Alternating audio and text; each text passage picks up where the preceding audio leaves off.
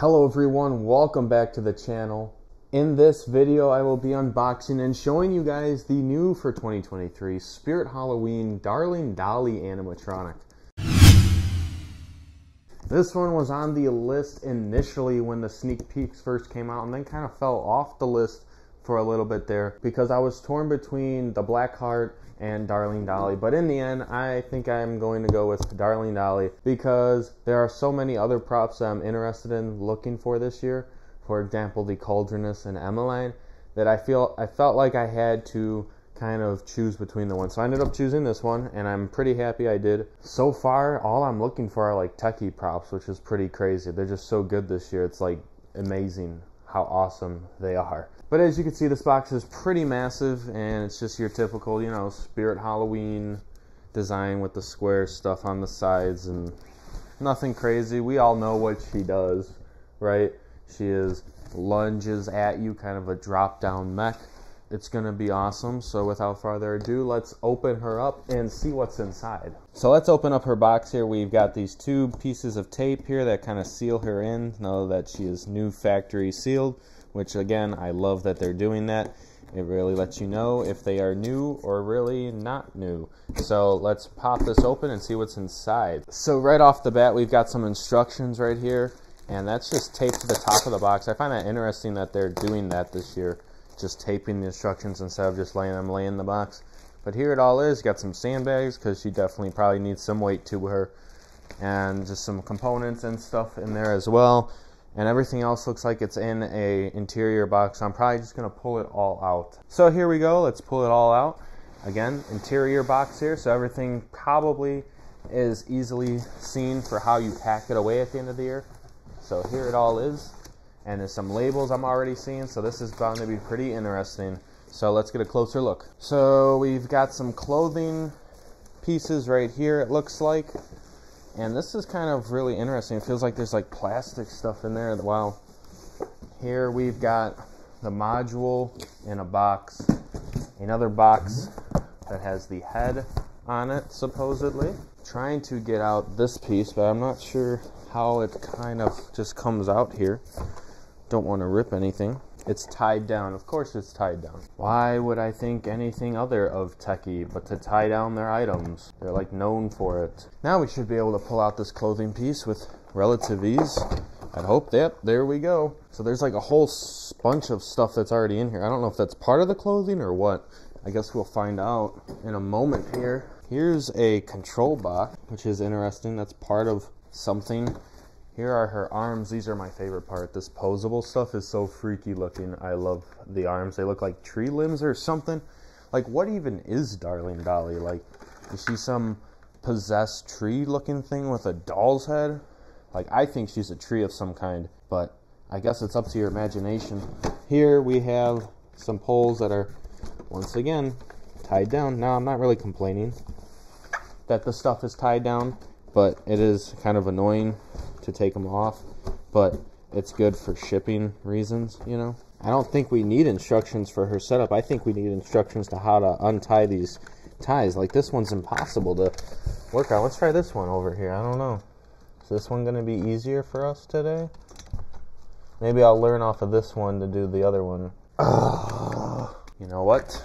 I'm just going to cut them. I'm going to cut them, because I cannot get these to come off. These are impossible.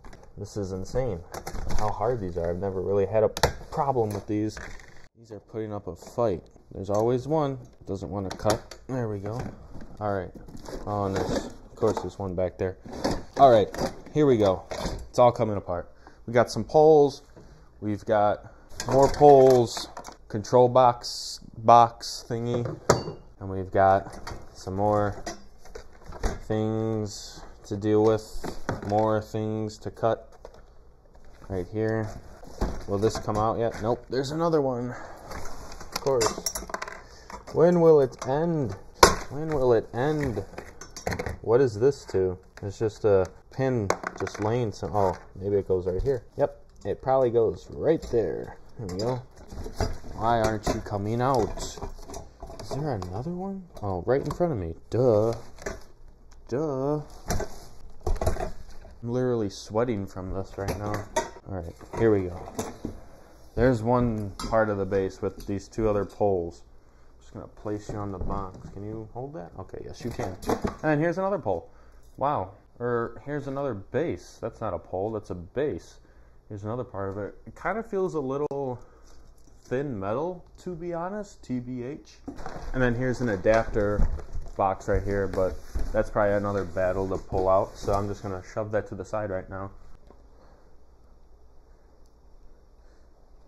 This is the part of the video where I read the instructions prior to trying to assemble, or else I'll have 50 minutes of useless footage to try and edit through because I'm walking around doing nothing but looking at this. Alright, so this is the first time in the history of this channel that I'm actually going to try to read the instructions along with the little labels that they put on the poles for easy assembly. So we got A and B right here. Let's snap those two together. Hopefully it's not too difficult to slide those into place and then snap lock that in. Oh, that one went in, but this one is gonna give some trouble. Of course, go in. Don't you want to go in? Well, this one doesn't really want to go in, but this one went in, so one is good enough for me. Next, we're going to take this pole and match D to D right here, I think. Snap lock. There you go. Next, we're going to take C to C right here. Snap lock.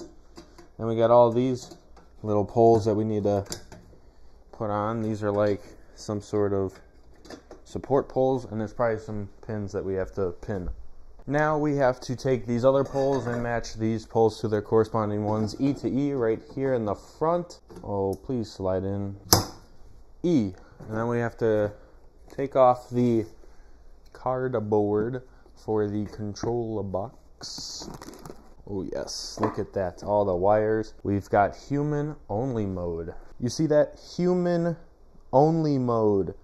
That means your pets cannot activate this animatronic. We're going to slide this right in here on this pole, snap lock it in place. Here's her main mechanism piece, and it's got some protective bubble wrapping around the edges, which is nice so those don't chip, I guess. And then we're gonna put this on top right here and snap lock these two top pieces into place, which is going to help stabilize everything. There we go. Now we have to take the clothing. It's nice how the clothing all comes assembled, and you also need to make sure that there is a wire hoop right in here for that. And there are these two poles, and you have to make sure that this drapes over the whole part of our assembly here. And be careful not to rip anything, because that would be bad. And don't drop anything either, because that would also be equally as bad. But we just try to find our way blindly.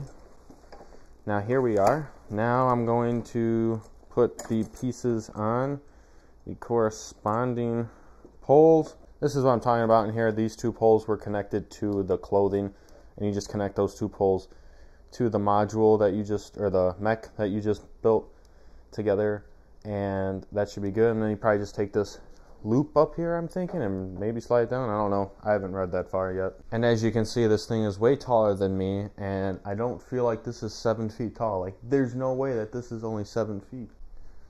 And I think this is good to know for storage purposes, that you see this hoop up here? It's resting on this K-bracket thing right here. And I think probably for storage reasons, that's why. I don't know if it really matters that much, but I'm just documenting that for anyone who tries to pack it away. Just that's how it came, or that's how mine came. So just letting you guys know. Alright, the moment that I've been waiting for. I'm not sure if everyone else has, but this is the moment I was waiting for. I wanted to see how my head looks compared to the other ones that I've seen online. I've seen some where there's no cracks on it. I don't know if that's like an error or what. Hopefully mine looks half decent. I'm hoping for a good amount of cracks. Oh, it's got cracks. So I totally forgot to press the record button when I put the head on the neck, but that's okay because you could see what it is and you didn't have to see me struggle to put it on. So now we run this patriotic looking wire down the whole mech, or body, I guess. Yeah, that's the body. You're going to run the wire down the body, and then I think you're going to want to put this neck hiding thing over everything so no one can see all the metal. So there is the head on place, and it's got the hiding cloth over it. I do think this is one of the goofier things about her, is that, like, why is the neck so far out? Maybe it's to give a position of a stance, like from this, like she's lurching at you, and you never really even be looking at this side. But this just looks kind of funny to me. But it looks really creepy from here. This is like something straight out of a nightmare. Now we are going to take her arms and put the arms through the sleeves, snap lock into place, click, hide it so it looks half decent. So I put the other arm on, and now I'm going to make the arms so bony looking, just how I like them to look like kind of sprawled out like this. I don't like them too close together. I don't know why. Oh, I just broke the hot glue. That's great, Devin. So there she is, basically. I still got to put some weights on her and connect the wires, but there's the overall stance. This thing's really creepy looking. I don't think any of my neighborhood children are going to want to get near this thing. In fact, I don't think half of my family members are going to want to get near this thing. Here is the final part to this thing. I don't know. Is it like a tree? I don't know. Is it a doll? Is it even a living thing? Is it just the things that our minds come up with as we dream? So I just plugged her in, and she did not reset. So that can mean two things. One, she's broken. Or two, she does not have a reset, and therefore does not to be stored in the down position or up position, or where the spring is not tensioned position. So she can probably chill out like this while sitting in storage. So that's cool, and I won't have to worry about it. So it's probably gravity is like the main spring, I'm assuming.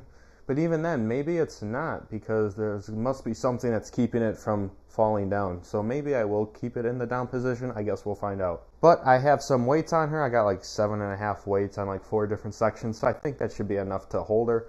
And if not, I will just catch it and I have to step in. So she should all be ready to go. Let's see if she doesn't fall on me. So here we go.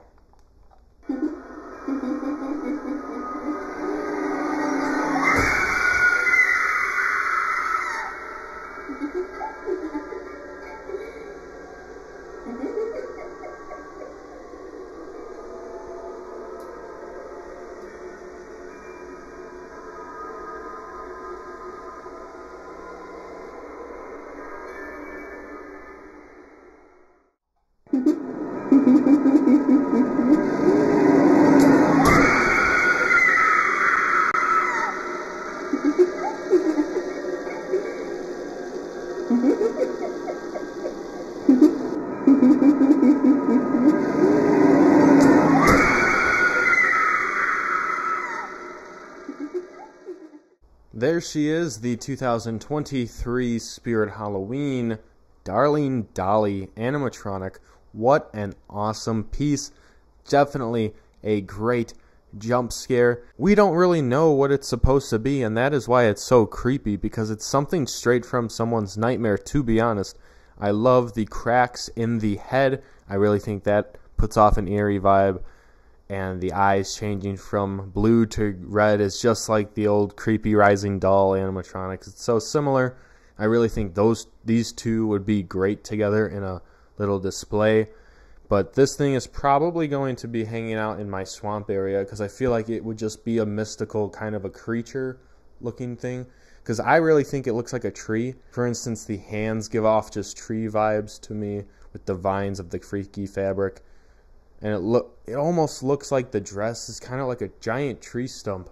And the way it just jumps out at you is just so cool and so new in terms of like just what it does. So overall, very happy with this animatronic. Cannot wait to have it set up in the haunt.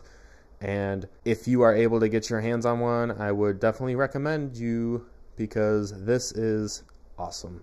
But that is about the end of this video. I want to thank you all so much for watching, and I will see you all in the next one.